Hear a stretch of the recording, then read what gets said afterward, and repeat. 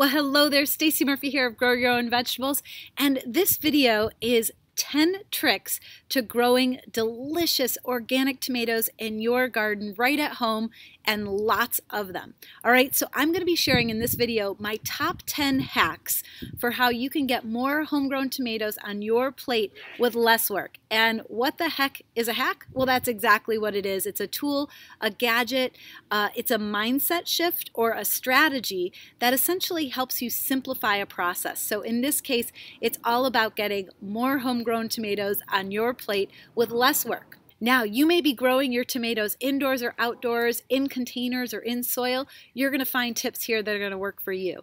And if you're just getting started growing tomatoes, these tips are going to be awesome because it's going to help you get off on the right foot. And if you're a more seasoned grower and you've been growing tomatoes for a couple of years, you're going to hear a couple of things that you've never heard before, and it's going to help you improve your yield, both flavor and the amount of tomatoes that you're going to get. So before we get started, remember I mentioned there are 4 different types of hacks. There are gadgets that you can simply go out and buy at the store that can make your job easier. There are do-it-yourself solutions where you can replicate those tools. There are strategies that you can come up with in order to try to simplify your gardening. There's also mindset shifts that can just simply shift the way you're thinking about things and make everything easier. So as you're listening to these hacks, my intention is that these are my top 10 hacks for growing more delicious tomatoes in your garden. Keep in mind though, if you are thinking about it in this framework of tools, do-it-yourself, strategy, and mindset hacks, that you're going to come up with new solutions to whatever your challenges are in your garden as well. All right, so let's get started. Here's tomato hack number 1. So let's start with a mindset hack, all right? I want easy wins in the garden, and I assume that you do too. I want to work with nature to grow a lot of fresh tomatoes. It sounds easy enough, right? So before we go any further, there is one very important thing that you need to know. We're talking about growing tomatoes here, and growing tomatoes is not the easiest plant to grow in the garden. So if you're a beginner who's just getting started, this is the most important thing you can hear right now because it's going to change your mindset when you're growing your tomatoes. And if you're a more seasoned grower, then this is a great reminder for you as well. All right, so there are 56 known diseases that can affect your tomato plants. That's a lot of diseases. And this can happen where it can take out your plants pretty quickly, all right? And there are also 7 pests that can also take out your plants pretty quickly. That's a lot that can go wrong. Whereas basil, it has 4 known diseases that can affect it. Big difference. So basically your tomato plants are 14 times more likely to get sick than your basil plants. So keep in mind as a mindset that you are growing something that is a little bit more challenging. So that alone will help you be more patient and also will help you when things go wrong that you don't beat yourself up for it, okay? Now, tomatoes are one of the most beloved plants on the planet, right? Think of every cuisine. Normally it has some sort of tomato in the cultural traditions, right? So just because your tomato plants are 17 times more likely to catch a disease than a basil plant, it doesn't mean that they're not worth growing, all right? So, and here's the good news, is that even the people who are getting diseases with their tomato plants, which by the way is most gardeners I know, their tomato plants are catching diseases at some point during the growing season. Even when that happens, you can still get some tomatoes. So that's the good news. So throughout this presentation, I'm going to share some tips and some tricks to get us ahead of those diseases and help to avoid those diseases so that you can enjoy more homegrown tomatoes on your plate, all right? So shift the mindset. Tomatoes are not the easiest plant in the world to grow, but that doesn't mean we shouldn't grow them. But what it does mean is that we should be patient with ourselves as we're learning to grow tomatoes, and also not freak out when something goes wrong, because you know what? Something probably will.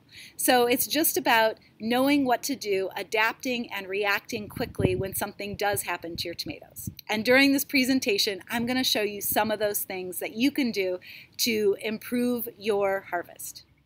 Tomato hack number 2.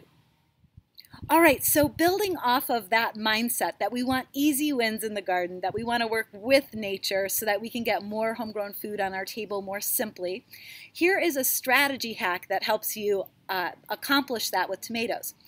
choose varieties that are well adapted to your local conditions so that they're easy to grow.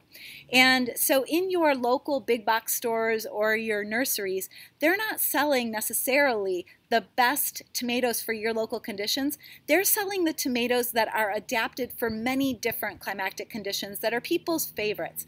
Things like Better Boy, or things like an heirloom like a Brandywine tomato, or things like Early Girls, Sun Gold cherry tomatoes. These are things that work in a lot of different locations, and so a lot of big box stores and a lot of nurseries have them on hand.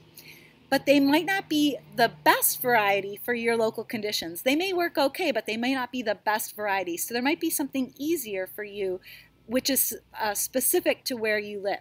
So now, how do you do this, right? So here's an example. I recently moved to San Diego, started growing here. So what's the first thing I did? I started asking around the local gardeners to find out what their local favorites were. And then I also thought about, from my experience growing, what some of my favorites were that I thought might be adapted to these specific conditions. So here we have a pretty hot climate during the summer. It gets pretty hot, it gets pretty dry. We got well-draining soil, I got the ocean. So I looked back at my experience and I thought of some tomatoes that I thought might work. Now you might not have that experience, and so what I've done is I've created a cheat sheet for you that goes along with this video that talks about different varieties and what kind of conditions they're good for. So check that out. All right, so what happened here in San Diego? So what I did is I grew my first year here. Two of my favorites are Sun Golds because they are delicious and they're fast and they're plentiful, and Green Zebras for many of the same reasons, and I thought they would do well here. And then I also grew Rapunzel, which the locals loved, and I also grew San Francisco Fog, which a lot of people told me was great for growing right on the ocean. And I tried all four of those the first season, and guess what I found out? So interestingly enough, the Sun Golds didn't do so well here, but the Green Zebras did great, so I'm growing them again this year. Now, the Rapunzels that the locals liked, those worked great as well. But guess what? The San Francisco Fog didn't work out so well. So even if there is a local favorite, your specific soil conditions might be a little bit different. So you want to experiment the first couple years and try out a couple of the local favorites to see what's the easiest to grow. And guess what? Later, just don't grow the things that weren't easy to grow. So what happened here is that the San Francisco Fog were actually, they were very susceptible to a fungal spot disease, which was happening here. And so they basically succumbed to that disease really quickly, whereas some of the other tomatoes didn't. So now I simply don't grow them. All right, so you have to be open to doing a little bit of testing in your first couple years, and I'm going to share with you in another tip exactly how I go about that testing. For now, grab that cheat sheet for this video where I show the different varieties and what kind of conditions they're good in, because that's going to help short circuit some of your thinking. Because guess what? Our typical varieties, things like Brandywine, things like Early Girl, Better Boy, these are things that thrive at a very specific temperature range, and basically below 50 degrees Fahrenheit and above 85 or 90 degrees Fahrenheit, the pollen is not viable, which means that those tomatoes are not going to fruit very well. They're going to have pollination problems, which means you're not going to see as many tomatoes outside of that temperature range. So what you want to do is find tomatoes that actually grow and fruit outside of those temperature ranges. So there are actually Siberian varieties that will flower and fruit all the way down to freezing temperatures, which is great news for those of you with colder climates, northern climates, shorter seasons. And there's also varieties that were cultivated and some heirlooms, some hybrids that basically were that were grown in Central America, and they're really good in hot climates and sometimes in hot and humid and sometimes in hot and dry climates. So there's lots of different varieties, and if you try one and it doesn't work, it doesn't mean that you're bad at growing tomatoes. It means that that particular variety might not be the variety for you and where you are locally, all right? So the strategy hack here is, if you want simple tomatoes, you want to find varieties that are adapted to your local conditions. You want easy wins. You want less work, which brings more enjoyment in the garden. So the difference this hack can make, when I was growing the San Francisco Fog tomatoes here last year, and when I was growing the Sun Gold tomatoes here last year, what happened was that I was out here pruning a lot, pruning away the disease that was happening on those plants. And guess what? Those plants didn't yield a whole lot of fruit. So basically I spent a whole lot of time and effort growing them. I didn't get a whole lot of return for them, but the other plants, they were super easy to grow. I didn't have to do a whole lot, and I got the tomatoes I wanted. So as a strategy, working simply and working with nature can help you enjoy your garden a whole lot more, as well as enjoy more homegrown food on your table. Now, here's a pro tip for those of you who are growing tomatoes in containers, all right? The container, because of the size, this is as far as the root systems can grow. So I would recommend picking varieties that are determinate varieties, that are smaller bush determinate varieties, and there's even varieties that are specific for containers, and they are dwarf varieties, things like patio. Here's tomato hack number 3. All right, so here is the mindset hack that I hope that you adopt for all of your vegetable garden, not just your tomatoes. And here it is. It's super simple. What do your plants really want? That's how simple it is, that question. And like us, plants, they want to grow. They want to be healthy and they want to grow. We just need to give them the right habitat for that to happen. And that is our role as a steward and as a partner in that plant's life. So it's as simple as that. What do the plants really want? And so in the heart of that question, think about essentially the root system is where it all starts, all right? So basic plant biology. I'm not going to go into major detail here, but there are 5 stages of growth. And for our tomatoes, we are particularly interested in the fruiting stage of growth because that's where our tomatoes are grown. But it starts with a seed emerging, then it moves into vegetative growth. We want that to be very strong and vigorous, and then we want strong and vigorous fruiting as well. And then from there, the plant goes into its dying phase, which we won't talk about here because that's not what we want for our tomatoes. We want them to be thriving and producing a lot of fruit. All right, so no matter if you're growing in a container or outside in the soil, what a plant wants in those 3 stages of seed emergence, vegetative growth, and then into the fruiting and flowering, it wants an ecosystem where the roots are going to get everything they need, the moisture they need, the nutrients they need. And so basically, for a lot of us, that means the growing medium or the soil is the first thing, the mindset around a super healthy, vibrant ecosystem for those root systems, all right? So for tomatoes, you can do a couple of things, all right? This is pretty cool. When you grow tomatoes in raised garden beds and soil, the thing to focus on is feeding that soil. And you want to think slow release nutrients over the course of the entire season. And that's because there is microbiology underground that is feeding those precious nutrients to your plants. So the more you can feed the soil, the more that soil can feed your plants. All right, so here is a great recipe for your raised garden beds and soil. You want a minimum of 2 inches of good quality compost across all your garden beds each season, and you want to double that if you're growing year-round because tomatoes can be some heavy feeders. And then on top of that, when you're growing your tomatoes, when you plant your seeds, and if you're growing them in trays, you want to add 10% worm poop, yes, I said worm poop, to your growing medium to grow healthy seedlings because worm poop is shown to have beneficial bacteria that essentially helps ensure that your plants stay healthy and disease-free for the life of that plant. And you can also, when you go to transplant those baby seedlings into your garden, add another trowel full of worm poop for a little bit of a boost. And then finally, the third ingredient to really strong, vibrant soil is having minerals and nutrients that your microbiology can feed to your plants. And some of the things tomatoes are going to need: phosphate, calcium, and trace minerals. You can get that with glacial or basalt rock dust. And you can also bury fish bones if you happen to be a fish eater, and that will help benefit your tomatoes as well. And here's a list of a bunch of other ways that people fertilize their tomatoes over the course of a growing season that you might find helpful as well. So here's the deal with growing tomatoes in containers. We've been talking about what do these plants really want? Well, what they want is a thriving ecosystem in here. They want lots of microorganisms and they want lots of nutrients being fed to the plants.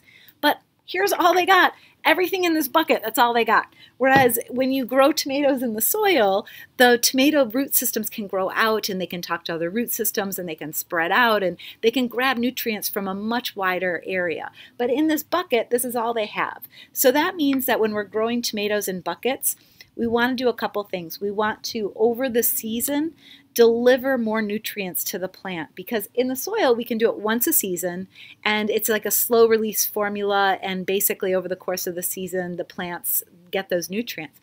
But here what can happen is that the nutrients can wash right through the soil and then we end up with no nutrients in here and no biology in here. So what we want to do with containers is pay extra attention to them. They're actually a little bit more challenging to grow in containers than in soil. So just know that ahead of time. So what I would recommend is a feeding cycle for your tomatoes that are in containers. And the feeding cycle I would recommend is that from when the time you plant it to the time it's about this high, I would be feeding it every 2 weeks with a solution of a seaweed liquid fertilizer and water. And when you buy those products, it'll tell you how much to mix with water. Now you can also, if you're somebody who uses animal products, you can use a fish fertilizer, which has some extra nutrients in it, and you can water a liquid fertilizer with that every 2 weeks. I would also recommend, because that's nutrients, but what about the biology? So I would also recommend, if you have some compost, to make some compost tea and spray that on the leaves and also water the soil with the compost tea, and that'll be like a boost of microbial activity to bring to your plants to really keep them thriving. All right, so that's until they're this high. Then what I would do is, so notice I have fruit starting to form over here. So now the plant is starting to change hormonally and it needs something a little different. So now what I would say is what you want to add is some sort of fertilizer. This is one that has animal products in it, and what I look for when I look for a bag of fertilizer at the store, I look for a CDFA label or an OMRI label.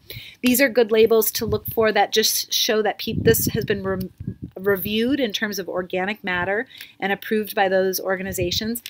So this has some animal products in it, things like bone meal, which has a lot of phosphorus in it, which is really good for fruiting of tomatoes. So basically it'll tell you on here how much to add, and you want to water it in really well. And it'll tell you when to add it. Now is a good time. And typically I do it once at fruit set, and then I go back to feeding it more liquid seaweed or liquid fish fertilizer, and then every other week with some compost teas. So that's essentially what I do with my buckets, and that ends up yielding some pretty great tomatoes, but I'm also growing smaller varieties in my buckets. So if I were growing varieties that had big tomatoes, I might end up needing more fertilizer, because all it's got is this bucket. So you've got to get, it's not like the soil where it can find nutrients and microorganisms elsewhere. Its roots aren't spread out. It's just in this little bucket. So you've got to give it what it wants, and you've got to give it exactly where it wants. Otherwise, what you'll end up with are small container tomatoes. And that's what you see from a lot of people, and it's mostly because there's just not enough fertilizer. So the strategy hack here is give the plant what it wants, when it wants it, because that is what's going to lead to tomatoes out of this plant versus it just growing spindly with just a couple of tomatoes. Here is tomato hack number 4. Here is another mindset shift that I hope that you adopt for your entire vegetable garden, not just your tomatoes, all right? But I'm going to make it specific for tomatoes here. So the mindset shift here is that no matter how awesome your soil is, no matter how awesome your growing medium is, you're going to have some plants that fail.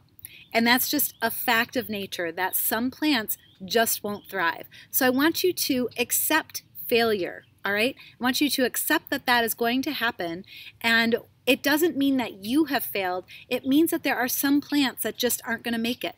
So what I want you to do is to protect yourself from failure so you can turn those failures into success. So here's how you do it for tomatoes. A lot of people, when they talk about tomatoes, they'll tell you to plant your tomatoes 18 inches apart, or 12 inches apart, or 24 inches apart. Here's what I would recommend. I would recommend that when you have healthy seedlings that are like yay big, 6 inches tall or taller even, and you're ready to plant them out in your garden, I think you should have double the number that you actually want to put in the ground. And what I would do with them is I would plant them every 6 inches. And some of them are going to make it and be thriving, and others are not. And so now you have an option to pull plants out, which is so much easier than having a failure and pulling it out and having nothing there. So what I like to do is I plant my tomatoes either 12 inches apart or 18 inches apart, depending on what type of variety it is and what type of yield I'm looking for. But if I plant every 6 inches, now I can pick the plants that are doing the best, and I can leave those in the ground, and I'm going to pull out the ones that aren't doing as well. All right, so basically you double down, and it may cost a little bit more money up front to put a couple extra plants in the ground, but in the long run, now you have short-circuited the process where if a plant fails, now you've got to go find one, and it might not be as old as your other plants. It might not be as well established. So basically what you're doing is you're ensuring that your plants are well established and thriving. Now, I know this mindset shift is funny for people because a lot of times when we think about our garden, we're thinking about what we're planting and what we're growing. As a grower, my most important job is the editing process, the removal process, removing what's not working to make space for what is working. So in order to do that, what I need to do is plant extra of everything and remove what's not working. This is especially true if you have a small garden because you want to make sure you're taking advantage of every last nook and cranny. If I had a giant yard and a giant farm, I would plant everything far apart, and if something failed, I'd just pull it out. But if I have a small space, you better believe I want to take advantage of every little space. And so what I'm going to do is I'm going to double down when I plant and remove anything that's not working, turning my failures into successes. And one last note about this, it also helps if you can have a couple of transplants handy, because let's say you have a couple of failures all in a row, now you have another plant that you can put in the ground in the place. And I had that happen to me this year. So, you know, it doesn't matter who you are, it doesn't matter how good your soil it is. There are times when you might see some failures in the field. It might just be a plant that came from the nursery that wasn't as strong. It might be a series of plants that weren't as strong, and you need to pull them out and put something else in. So I always keep an extra around just for that purpose. Are you ready for tomato hack number 5? All right, this hack is a triple duty hack. It has 3 big benefits. The first big benefit is that you will have healthier plants, which are thriving, which is very important. The second part of the hack is that you are going to essentially create more space to grow more food, which means that you get more homegrown harvest, so that's a big benefit. And the third part of the hack is that it makes it easier to water. And when you make things easier to water, it is always more enjoyable in the garden. All right, so triple duty hack here. Basically, you may have heard about this, basically going vertical with your tomatoes. And it doesn't matter if you have a determinate variety or an indeterminate variety of tomatoes, I would still recommend going vertical. And I'm going to go a little bit deeper than that too here. So here's how it works. When you go vertical with your tomatoes, what you're doing is you're getting them up off the soil. And what that does is it ensures that any soil-borne or waterborne diseases that are near the soil don't splash onto your plants. It means healthier plants, more thriving plants, all right? So getting them up off the ground is a really great thing. And pruning away the lower leaves in order to ensure that the plant is really healthy. I like to do that. Okay, so getting it up off the ground, whether it's indeterminate or determinate. Now, what the heck does that mean? So a determinate variety of a tomato is a bushier variety. It has a set amount of growth. It only gets so big, and so basically your yield is limited. So you don't want to prune them very much because you could prune away harvest. But with an indeterminate variety, it can grow infinitely. And basically you see vines that are growing infinitely long when you go to places like Disneyland, and you'll see vining tomatoes that seem to last forever, and they make big Mickey Mouse ears. So indeterminate are infinite vining options. So you want to get them up off the ground so that they're not laying on the soil where they can end up getting some fungal diseases from the soil. All right, so very important to get things up off the ground. Now, I recommend a very specific style of getting them up off the ground so that you can make your watering all the more easy. And also this is an easy way to trellis, all right? So the style that you see here behind me is a Florida weave. And the reason it's called a Florida weave, it started in Florida, and basically what it is, it's a weave. There are upright posts, and I have bamboo posts for each one of the tomato plants. And then basically the twine is woven back and forth around that bamboo. And as the tomatoes grow, I thread them up through that weave so that they stay upright. Now, it's also helpful in a Florida weave every once in a while where there is a offshoot where there is heavy fruit just below that branch with the heavy fruit, to tie that back to the bamboo stake. That can really help hold the plant up and make it strong. So that's the basics of the Florida weave, and the idea is to stay ahead of the game. So basically with a Florida weave, you want to, this is, in my opinion, one of the most important parts of the Florida weave, stay ahead of the plant, because if you have to always weave the plant into the twine, you might break the plant. But if you stay ahead of the plant, and now when the plant starts to grow, you can just sort of gently nudge it up between the weaves. All right, so that's the most important part of the Florida weave, is to stay ahead of the plant. All right. Now, the other reason why I choose the Florida weave is that it's very economical. So one of the things you can do is you can buy cages for your tomatoes. If you only have a couple tomato plants, a Florida weave might be too much for you. So you might want to start simple. Something like this here, where it's basically just an upright and your tomato grows vertically, and this is stackable. And so basically what you can do is, if you just buy a couple of these, you can have them every year and just reuse them every year. So what I do is I just have my uprights on every one of my beds, and so as I rotate my tomatoes through each bed, I can Florida weave the next bed over every year. So for me, it's really economical. I just buy a little bit more string and I do this.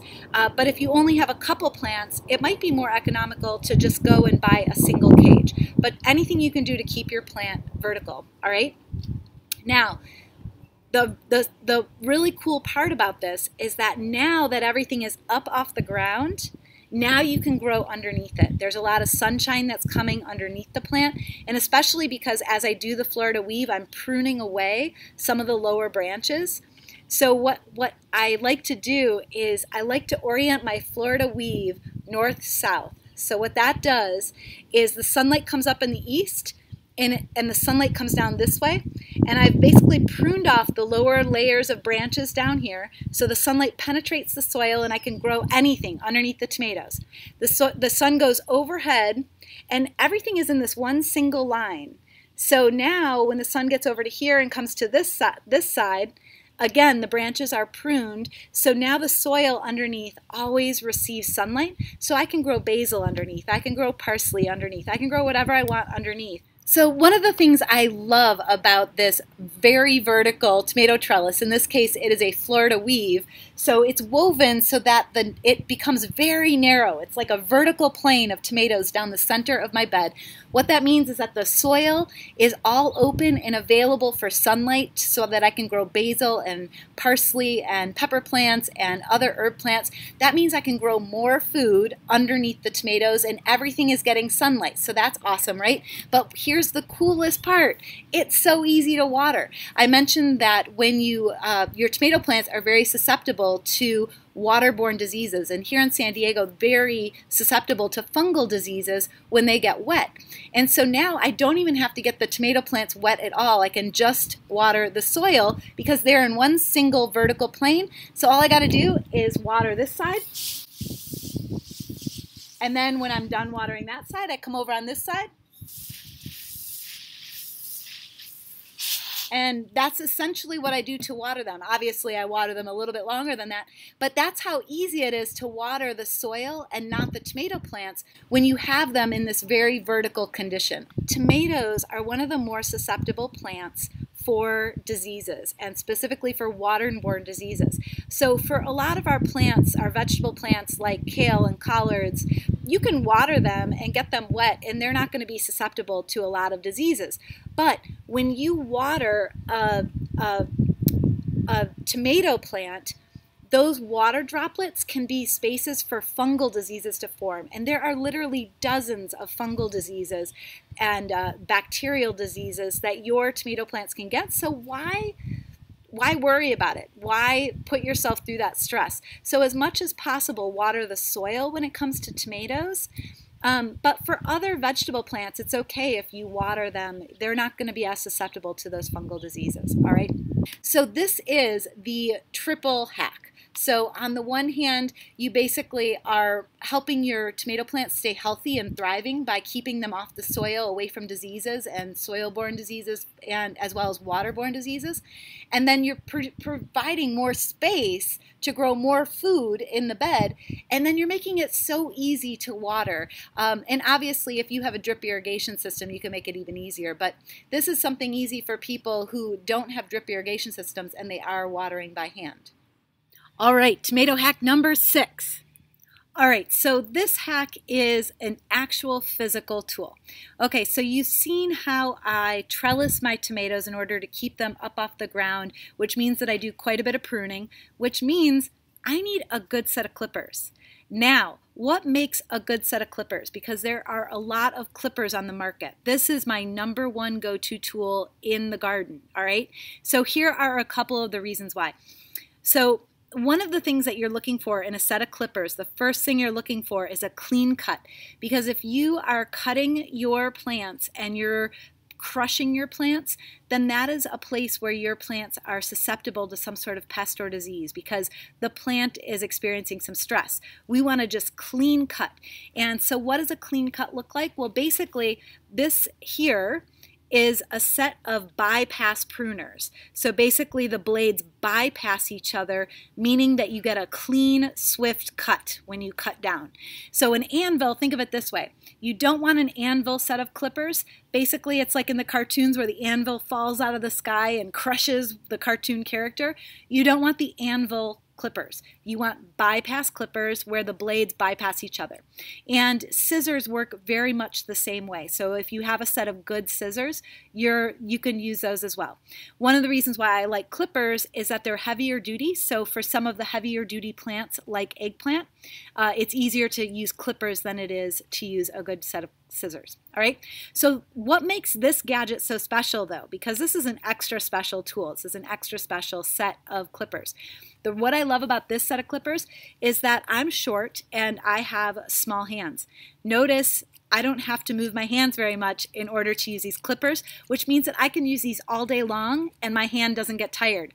That brings me immense joy in the garden, and that's what I'm after. I'm after lots of homegrown harvest. I'm after little effort, which brings me much joy. I'm in love with these. I've been waiting my whole life for somebody to make these. What makes these different? There is a little dial on this where basically here is the dial, and actually here's the real side, the 1. I'm on a 1 right now.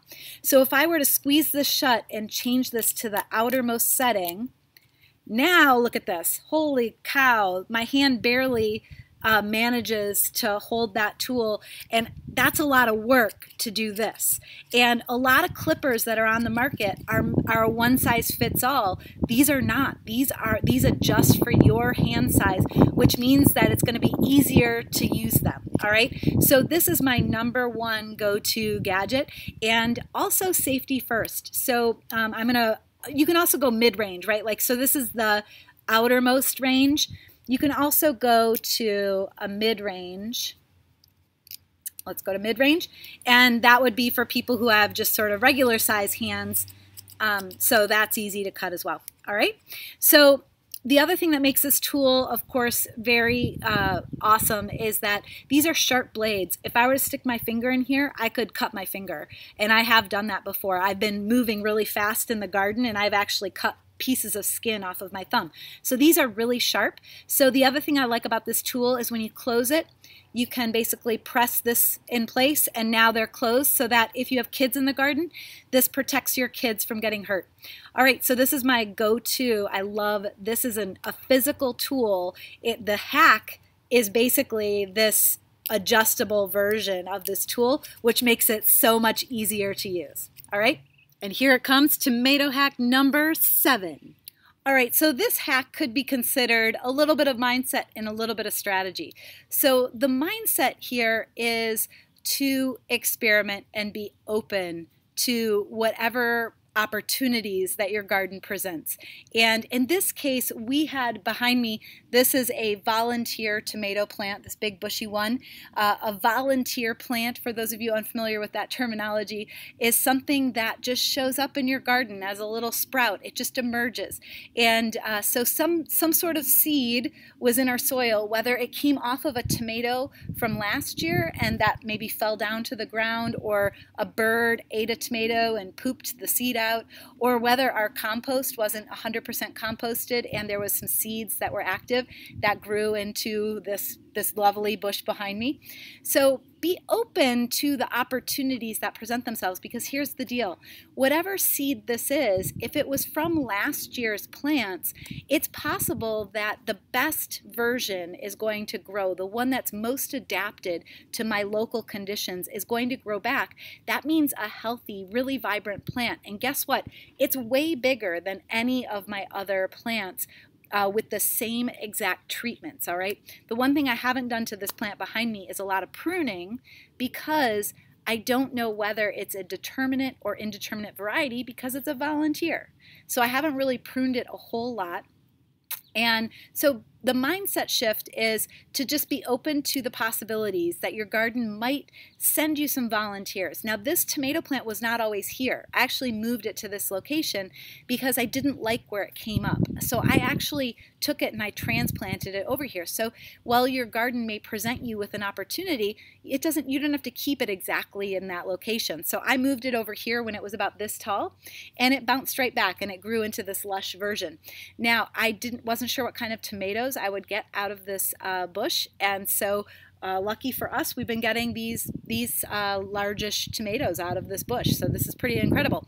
So be open to the opportunities, but at the same time, you have to be a little bit strategically.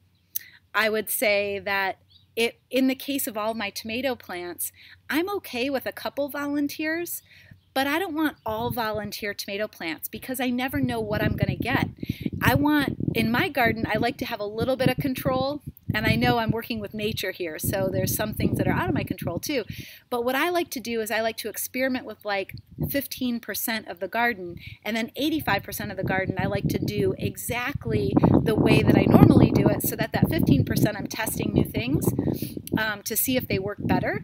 And then the next year I integrate the things that did work best. So in this case, I really like this volunteer plant, but the thing is that every volunteer tomato plant is different. We have one volunteer tomato plant right behind it that did nothing. It never grew. It basically failed to produce any tomatoes. So you just never know. So you have to be open to the possibilities, but strategically, you don't want to invest in all volunteer plants, because basically anything could happen. You could end up with tomatoes like this, or you could end up with, a bush that basically doesn't grow in, like the one that was just behind it. So part of this mindset shift is understanding tomato seeds. And there are different types of tomato seeds. There are heirloom tomato seeds, which have been passed down from generation to generation. There are hybrid tomatoes that are basically taking two qualities that we really like out of two different tomatoes, and they're hand bred. This is something that nature does all the time. They cross-pollinate them basically, and they produce a hybrid which has a better characteristic, maybe more yield or less susceptible to a disease. Like I have some here that are less susceptible to blight, which is something that we get here on the coast quite often. So you might get a hybrid for those reasons. But then when a hybrid seed drops into the earth, you never know what you're going to get, because a hybrid is a mix of two genetic grandparents. And if you remember from 5th grade science, you might end up with that trait that you really like, or you may end up with not getting that trait, or worse, getting the worst parts of that plant and not getting the qualities that you want. So when you're using a volunteer plant, you don't know necessarily, was it a hybrid, was it an heirloom, did it come out of your compost, unless you are 100% doing exactly all heirlooms all the time and your compost only has heirloom tomatoes in it. then you might think that your tomatoes that come up are going to be heirlooms. They might be cross-pollinated though still, because that's something that could happen. So with the volunteer plants, you just never know what you're going to get, and so it's a crapshoot. So for me, I like to be open to the possibility of working with a volunteer plant, but I also like to, as a strategy, to make sure that no more than 15% of my garden is volunteers, and that way the rest of the garden I know what to expect, and then this is just like a fun little experiment that I get to play with this plant. Are you ready? Tomato hack number 8. So let's talk pruning. When you're growing your tomato plants, let's face it, most of that foliage, it's just plain fluff because we're after the tomatoes. And there's one important exception, and I'll share that here as well. So you can choose to prune or not to prune your tomatoes, but here's the deal. In my experience, it is way harder to harvest when you have a big tomato bush that's out of control. It's hard to find the tomatoes. They get lost in there. They go bad. And sometimes it's even less yield. And the reason we know that is we do experiments where we prune one and we don't prune another, and we end up with more fruit on the pruned branches. So we've already talked about pruning all the lower leaves of your tomato bushes so that you don't get any soil-borne or waterborne diseases at the base of the plant, but you don't have to stop there. You can just keep on pruning. And most commercial growers, this is exactly what they do. They grow indeterminate varieties that are vining, and they basically just keep pruning away everything in the bottom up until where the fruit is forming, and then above that is the new foliage that they allow to grow so that that can photosynthesize, and they cut everything else below off because it's simply dead weight. We don't want that anymore. It's all old growth. So we cut it off. This significantly reduces disease issues as well. Now, one important thing to remember is those are indeterminate varieties. They can grow infinitely. The more you prune them, you actually increase your harvest because the plant just keeps producing more and more fruit. But when you have a determinate variety, like the one on the left here, it's a smaller bush variety, and so pruning can limit your harvest. So you need to know what to prune off and what to leave. So in a tomato plant, there's a thing called a sucker, and essentially there's a main stem that grows up, and then there's a branch that comes off, a leaf that comes off the side, and then there's a sucker that basically comes out of that little V shape. And that sucker is essentially like a brand new tomato plant. So in the case of an indeterminate variety that's growing infinitely, you can cut these off because your vine is already going to grow infinitely. But in the case of a determinate variety where you're limited to the amount of growth, you can cut the leaf off, but you can keep the sucker so that you can get continued growth out of your plant and you're not limiting your harvest, all right? So for a determinate, I would say you can cut off as many suckers as you want, and on an indeterminate, I would cut the leaf, but I wouldn't necessarily cut the sucker off. And there are different varieties of trellising. I showed you one option earlier. There's also a string trellis method. And this idea is to prune to 2 liters, is what they're called, when you prune it so that it becomes like a V at the bottom. And then you train it to grow up that string. And that's all you have. You prune off any of the other suckers. You only allow those 2 to grow. And you keep removing any leaves that are below the bottommost fruit so that you focus on new growth. And this pruning can help you keep your plants healthier too, because whenever you have funny looking leaves, it's either because you have a disease or you have a nutrient deficiency. So if it's a nutrient deficiency, you're going to be checking to see in your soil if there's something that's missing. But if it's a disease, you can just stay ahead of the disease and keep trimming back the diseased leaves off the plant and try to save your tomatoes. And a lot of times you can get ahead of the disease because the plant can focus on what's healthy, the newer part of the plant, and you can stay ahead of it for as long as your growing season, and then next year you get to try again. So there is one exception to all of this, and that's this idea that our tomatoes are sensitive to the sun, believe it or not. They do love the sun. They want lots of sunlight. The plant does, but the tomato itself, if it's on the branch for a long time, it can get sun scald. And this is what it looks like when a tomato gets too much sun. So if you're in an area with a really hot, dry desert environment and your tomatoes are getting a lot of sunshine, you want to keep some of those leaves around because you want to protect from sun scald. All right, so that is the hack. You want to prune and get rid of all of that fluff, all that foliage, so that you can focus on the tomatoes, which is really what you want to harvest anyway. Tomato hack number 9. Let's talk about getting the longest growing season possible for your tomatoes. Now, some of us are lucky we can grow year round, but other people, you have maybe 100 days in your growing season and you're trying to get your tomatoes to ripen as soon as possible, take full advantage of the whole growing season before it gets cold again, and I totally get it. So let's talk now about a tool or a do-it-yourself hack that will essentially warm your plants up so that you can get the most out of your growing season, all right? So here's the deal. A lot of tomato plants, they will radically slow down their growth if they get below 50 degrees Fahrenheit. And so what we want to do in the early months when the temperatures are still ramping up, we want to get our plants in the ground as soon as possible, right? So that they have as long of a runway as possible to mature before the first frost hits. And on the other end of the spectrum, towards the winter, we want to protect them from the freeze when it starts to get cold as well. So the first step is getting your baby plants out as soon as possible. So as soon as the ground thaws, you can get your tomato plants in the ground.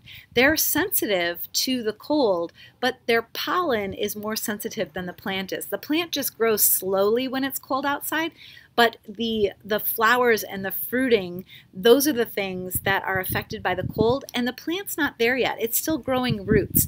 So a lot of times a trick that I used to do is I used to put the plant in the ground right when the ground would thaw, and then the roots are starting to grow underground, and then when the temperatures start to repeatedly hit 50 degrees Fahrenheit, all of a sudden the top of the plant explodes because the roots underground have grown. All right, so that's a trick that I used. And if you want to add protection, all you need to do is add little mini greenhouses. So it's super simple. You can buy a gadget online, and they have these expandable plastic covers online that you can buy, and you can just drop right over your tomato plants. And those are great in the fall because you might have really big plants in the fall. So those are really great to buy if you want to bookend both ends of your season with those. But if you just want to do it in the spring, then all you need are little plastic bottles that you can put over your tomato plants to create little mini domes, little mini greenhouses to heat them up in the spring so you can maximize the whole season. And if you don't have anything like that, the other thing you can do is, let's say you're growing in a container just for kicks. I have here my stake that's holding up one of my plants. You could put 2 more stakes in here, 3 pieces, and then I could just wrap the whole thing with bubble wrap or with saran wrap or whatever I had to keep it warm at night. And the plastic is nice that during the day it allows the heat in and it warms up the space. So you can really maximize your growing season with these do-it-yourself gadgets. So the reason this strategy is so important is imagine the difference that you might see in the amount of tomatoes you might get if you could put your tomatoes in the ground 4 weeks earlier, or if you could take them out of the ground 4 weeks later.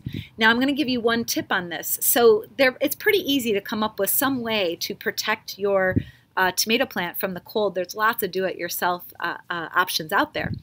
One tip though, make sure that in this process of adding a little mini greenhouse that you don't accidentally exceed 95 degrees inside of that greenhouse, because it can happen. Trust me, when you put plastic around something and the sun shines down on it, it heats up real quick sometimes, all right? So be careful of that. You might want to get yourself a little thermometer and have it in there just in case. Now here's the pro tip. If you are wrapping your plants with bubble wrap or plastic to keep them warm, one thing you want to be careful of is that you don't want the plastic to touch your plants, because the outside air is cold and the plastic, whatever temperature the outside air is the temperature the plastic will be. So if the outside air temperatures are going down to freezing and you're trying to protect your plants from freezing temperatures, if that plastic touches your leaves, those leaves will basically end up that same temperature, and you don't want that. So if you're wrapping them, you want to make sure that you have your stakes on the outside edges of the bucket, and you wrap around the stakes and you make sure no leaves are touching the plastic. That's your pro tip. So this strategy is really important for people with short growing seasons. And if you have a short growing season, the other thing that you want to think about is a variety with a quick days to maturity so that you can get as many tomatoes as possible within the shortest amount of time. And this strategy is also really great for people like me where we have a temperate climate and it's warm enough almost in the winter to grow your tomatoes, and a little greenhouse would just protect them and you would end up with tomatoes all year round. And finally, tomato hack number 10. So let's talk about water for a moment here, all right? So this is a strategy hack and also a tool hack. Have you ever bitten into a tomato and thought, meh, that's a pretty watery, blah tasting tomato? That is a tomato that has been overly watered, and that is possible because tomatoes are a plant that are very drought resistant, and so they will tell you when they get too much water. And so you don't want to water your tomatoes too much because your harvest is going to not be as good for a couple of reasons. What can happen if you water too much, you get the watery tasting tomatoes, but you can also get cracked tomatoes. If you get a big rainstorm that's coming your way, you want to go out and pick any fruit that's ripe because it will burst in that rainstorm, all right? So rain can do quite a bit of damage to the flavor of your tomatoes and also the quality of your harvest because those tomatoes will rupture. Now, your tomato plants can actually tell you when they're receiving too much water too, which is pretty cool. So these plants are drought resistant. When they get to about this height, so this is about a foot tall, when they get to this height, you really only have to water them once a week, and you water them well, and then you let them completely drain back out again, and they will take care of the rest for you. Now, the way that they tell you that they're receiving too much water, take a look at this. On this plant here, if you can see here, we have got yellowing leaves. This, my friend, is a sign of too much water. It kind of looks like it might be a disease or something, but it's not. This is just too much moisture in the pot. So basically, I'm going to snip off a couple more of these because the lower leaves, and it's always on the lower leaves. So all of these are turning yellow. And so oftentimes people think, oh my goodness, my tomato leaves are turning yellow. That must mean they need more moisture, and then they water them more and the problem gets worse. All right, so you want to know that oftentimes yellowing of leaves means that it's too much water. Now, how do I know that it's too much water for this pot? Well, a couple of clues. In a container, sometimes the drainage doesn't work as well as in your soil. So oftentimes in containers, you'll see lower leaves turning yellow. It's a telltale sign of too much water. Now, I have drill holes in the bottom of this thing. But it's not quite enough for the drainage. And so I know that I only water this every week, just a little bit of water, and it's totally enough moisture. And I can tell by picking it up how heavy it is that it's still full of moisture. So I know it's watered. Now, you can also use a tool to figure this out. All right, so you don't have to wait for the plant to tell you it's got too much water. There is a moisture meter that you can use, and this moisture meter has a red zone, a green zone, and a blue zone. And typically the green zone is where I use a lot of my vegetables. So I would stick this just right in here, about 6 inches down, and I would read the meter. And wouldn't you know it, this meter right now, I have not watered this in over a week. And it still says that it's in the middle of the green zone. I'm going to wait for it to go all the way down to the red zone before I water it again. So basically one of these can help you diagnose if it's too much water or not, especially if you have these containers, all right?